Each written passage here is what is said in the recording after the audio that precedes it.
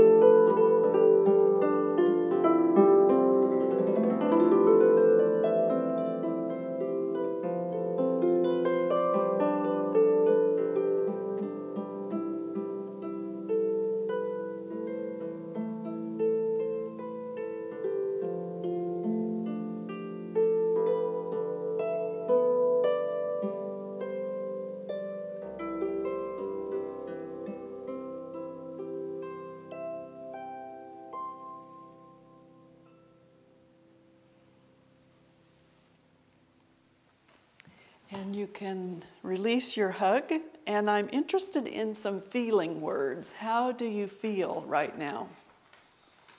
With just giving yourself this hug with your word. Warm. Mm-hmm. What else? Appreciated. Mm-hmm.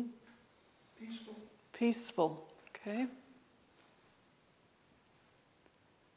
Any other words?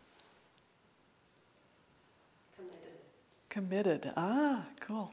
Okay, so what we just did is we anchored you with your feelings, with your exercise, with your word, your image, with the music.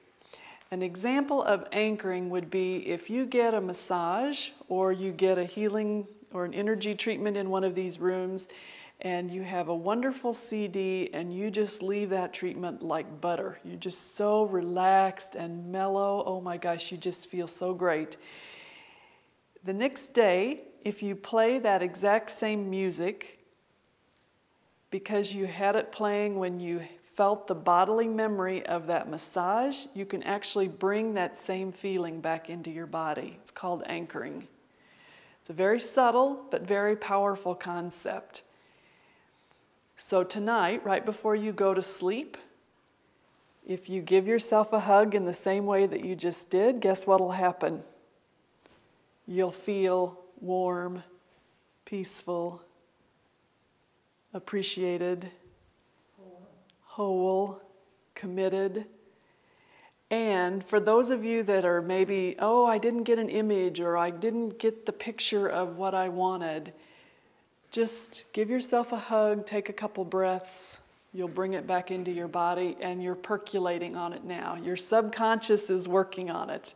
Doesn't have to be, oh, I didn't get it. Just keep breathing and let it in, let it come.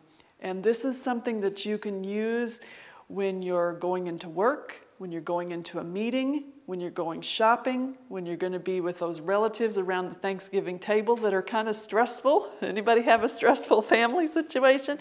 Sometimes the holidays, bring up a lot of stress. So we can use those images that help us stay on purpose, stay in our core, stay whole, stay in our own being. It can be a very healing experience for ourselves.